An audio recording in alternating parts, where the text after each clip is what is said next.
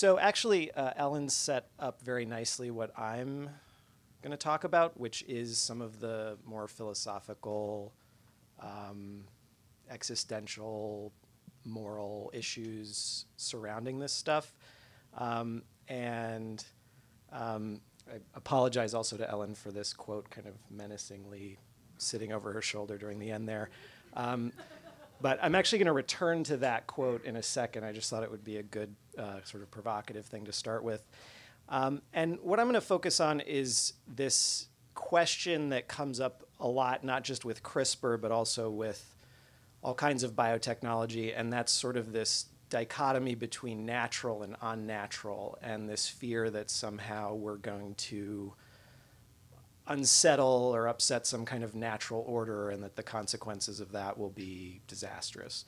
So some of the things I'm thinking about, sort of what is nature? There's the sort of unadulterated natural world. There's the idea of natural food, hopefully from some kind of small organic farm in upstate New York somewhere.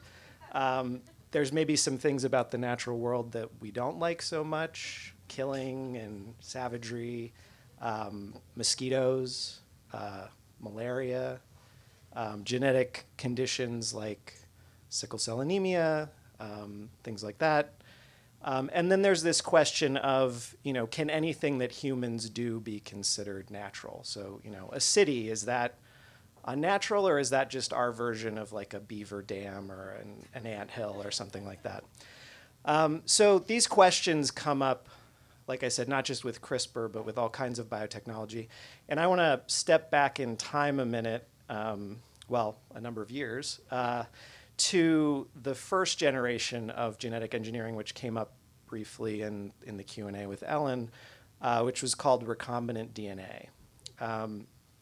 And I also have to apologize. Ellen's graphics were awesome. Mine, I thank you to Google Images for having all this stuff that I pulled down in the last few days. But so this recombinant DNA happened in the early 1970s, and it has a lot in common with CRISPR. Like Ellen explained, the big difference is that you can't target any part of the genome, but it like CRISPR was based on a natural bacterial immune system that people called restriction enzymes. And so sort of like that Cas9 part of the thing that Ellen showed, it was a little molecule that could cut through DNA. But in this case, each one of these little restriction enzymes had a very specific target. So you couldn't send it anywhere, just each one would go to one place. There were a bunch of these here, and they had these very short little, those are all the, who cares, but all the names of the enzymes and the targeting sequences. So that's similar, that it came from this natural immune system. And another similarity is that it created a huge amount of controversy.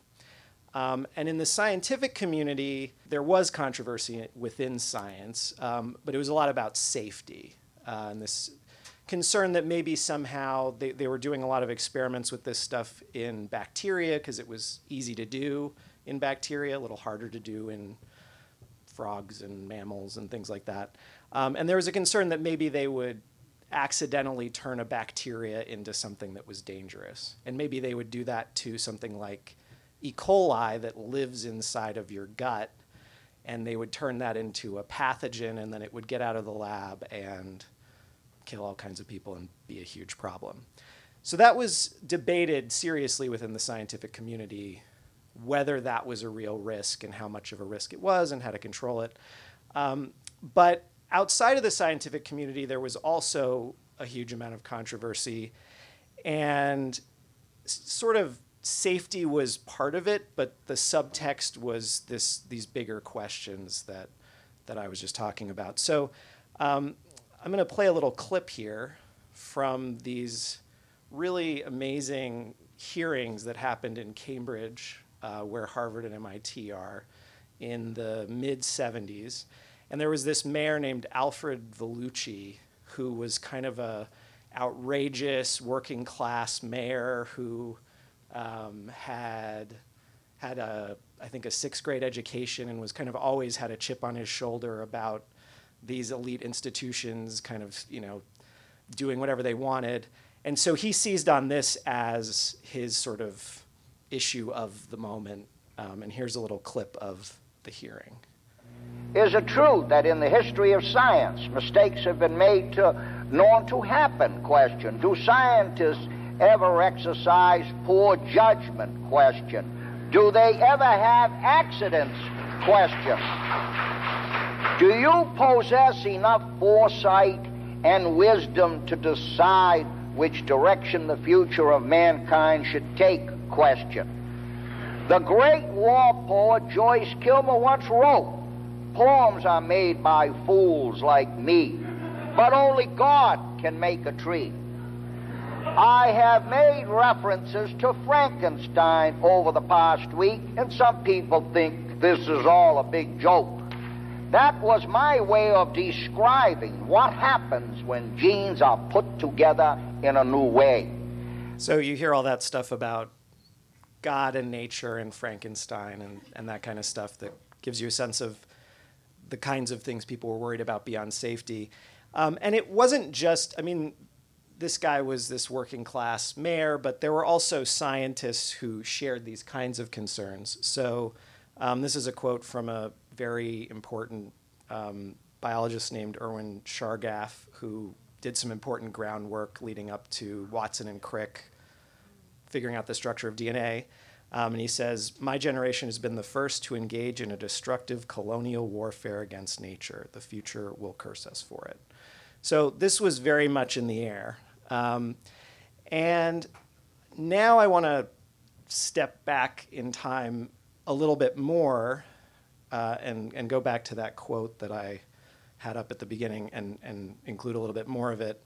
This quote is from this really fascinating essay that I came across in my research, written by this geneticist named J.B.S. Haldane, who was around, it was very prominent in the first half of the 20th century before genetics meant DNA, because they didn't really know about DNA. And he wrote, this is what he looked like, and he wrote this essay called Daedalus in 1923, and it was a fairly big deal. It sold thousands of copies. And he made this argument, kind of like actually something Ellen said, reminded me of it, that despite all the excitement around what was going on in physics and chemistry, that biology was going to be where some of the most exciting and transformative technologies came from. And the name was based on Daedalus, this figure from Greek mythology who had a role in creating the Minotaur, the half man, half bull. And some people called this essay, Daedalus, the first transhumanist text, because he was basically looking into the future and thinking, where is this going to go? And he envisioned, he says, we can already alter animal species to an enormous extent, and it seems only a question of time before we shall be able to apply the same principles to our own. And he envisioned something he called ectogenesis, which is basically in vitro fertilization, but like 50 years before that happened. And he envisioned using genetic selection to kind of perfect the species. And he was colleagues with another very famous geneticist named Julian Huxley, whose brother Aldous Huxley wrote a book you've probably heard of. So Daedalus has a lot of interesting, I think very interesting take on this question of natural and unnatural. And part of what's really interesting is it sort of challenges you to broaden your idea of what biological technology, or what he calls biological inventions, are.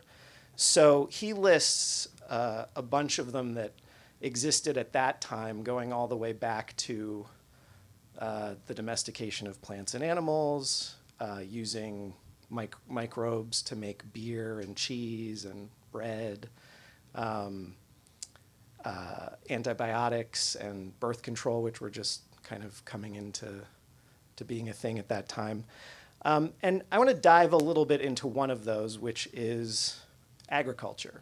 So here is a beautiful golden ear of corn, I came across this great quote. So when the Europeans came to the Americas, they were super excited about corn. And it was brand new to them. And one thing, there was this quote from Columbus who said, the grains were affixed by nature in a wondrous manner, the little kernels of corn. But of course, corn did not come entirely from nature. It was domesticated about 9,000 or 10,000 years ago in Mexico. And what's really cool about modern genetics is they can look at the DNA sequence of corn and kind of figure out what the ancestor was. And it turns out it was this tiny wild grass called teosinte. So, and here's a comparison of the size. And those little tiny kernels turned into these dozens and dozens of kernels on modern corn. And looking at this really makes me think, were there kind of anti-agriculture activists in 10,000 years ago saying, whoa, slow down there, what are you doing to our teosinte plant? Another great example is all of these, which actually, so kohlrabi, kale, broccoli, Brussels sprouts, cabbage, and cauliflower all come from the same ancestor, some kind of wild cabbage plant. So they were just selected for different traits, flowers or roots or stems or leaves. And again, like if you really think about what they came from, they all sort of look like Frankenstein foods. And a lot of these domesticated plants can no longer grow in the wild. So we've actually interfered with their reproductive process, which definitely you could argue is a sort of a perversion. On the other hand, if you look at it from the perspective of the plant, they've maybe domesticated us and gotten us to do a ton of work to spread their seeds all over the planet and make them some of the most populous species on Earth. So, and then there's my favorite thing from this Haldane essay, which is his point of view on milk. I'll let you just read it.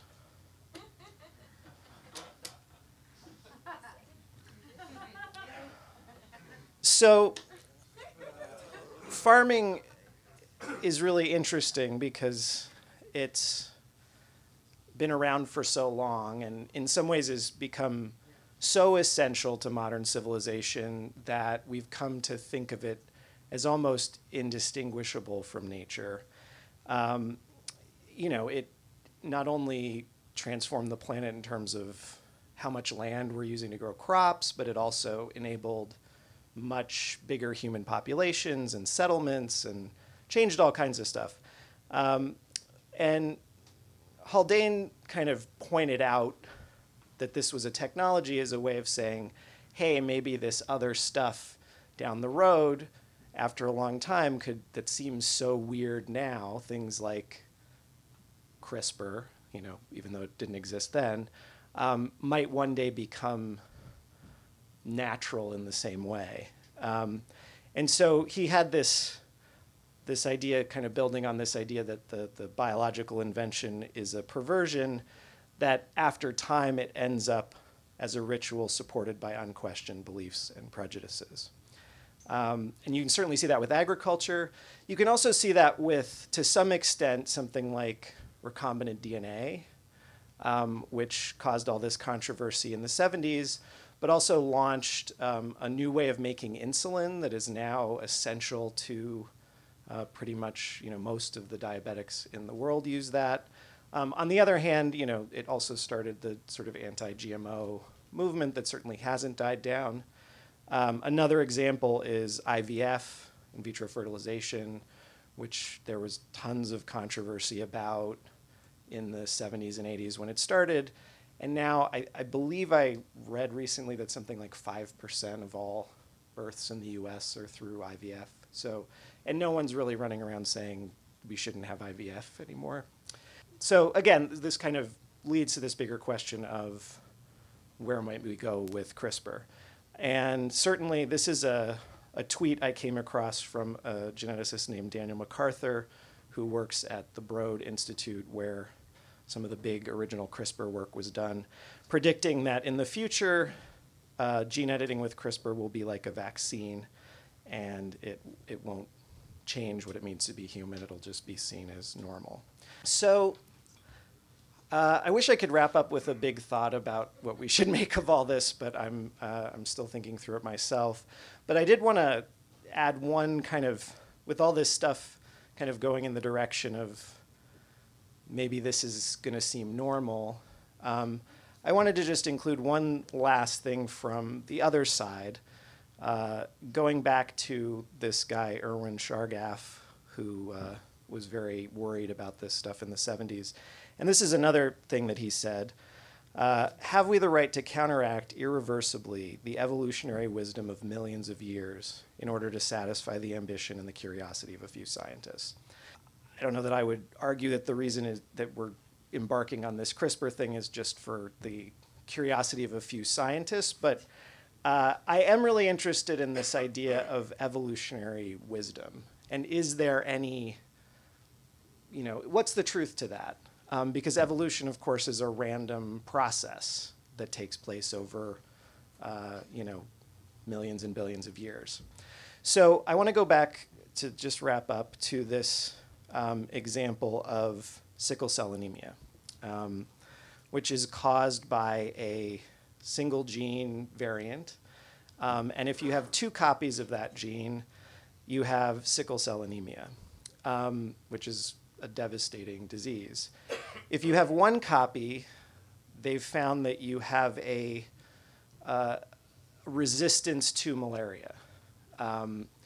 And the thinking is that that's the reason that this disease has stayed in the human population for so long and spread so widely, is that, 1 copy is good and 2 copies is bad. So there's kind of this balance.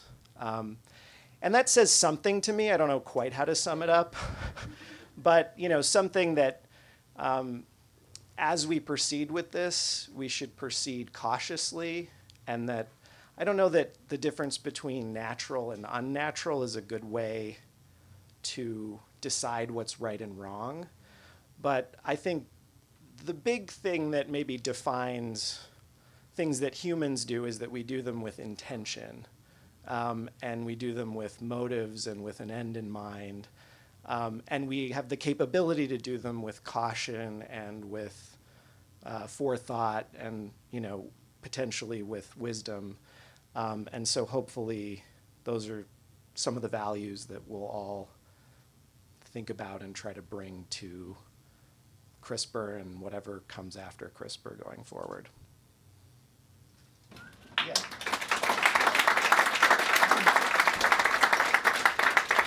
We have time for a few questions, Fred, if anybody has any. Hi. First of all, thank you for acknowledging the dubiousness of using nature as morality. Awesome.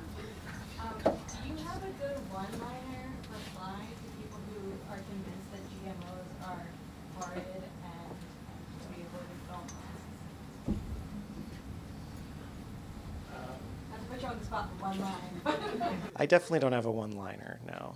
I mean, I'll tell you, I think about this a lot, and as they mentioned in the intro, I worked on this series about climate change, and there was this really interesting interview that was part of that series that we did with this freshman Republican congressman who was sort of new enough to politics to sort of not know what not to say. And they got him to sit down and talk about his views on climate change. And of course, he was officially saying that this isn't real and the science is, still up for dispute and all the typical stuff. But somehow they kind of got him in this back and forth. And he basically said, well, even if the science were true, I couldn't support it because it'll justify new environmental regulations and it'll lead to bigger government and all this stuff. And to me, it sort of revealed how, at least for some people who are opposing denying the science of climate change, that it is consciously just a sort of a smokescreen for a political agenda. That is, you could debate the politics of how government should regulate the environment, but they instead find it easier to make it about the science. So I think there's something similar going on, like a sort of parallel thing on the left about GMOs, which is that there's a lot of concern about corporate control of the food supply and profiteering and what's going on in developing countries and all this stuff, and how research is funded. There's like tons and tons of legitimate issues to discuss, but the science is sort of the easiest place to, kind of scare people and to bring up this stuff about, kind of the Frankenstein idea is just so potent. So that's not a one line, but those are my thoughts on that, yeah. Any other questions?